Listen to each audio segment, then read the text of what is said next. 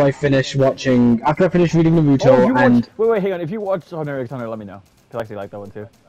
Well, I'm gonna read it after My Hero. I'm sorry, I gotta... You're gonna see the similarities, funny enough.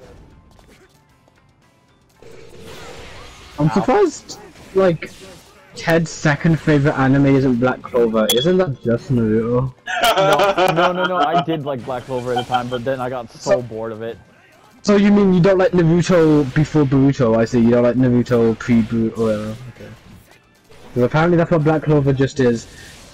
On my anime list, I have Naruto favorited on my pirated website, and it's suggested to be Black Clover, and I see why.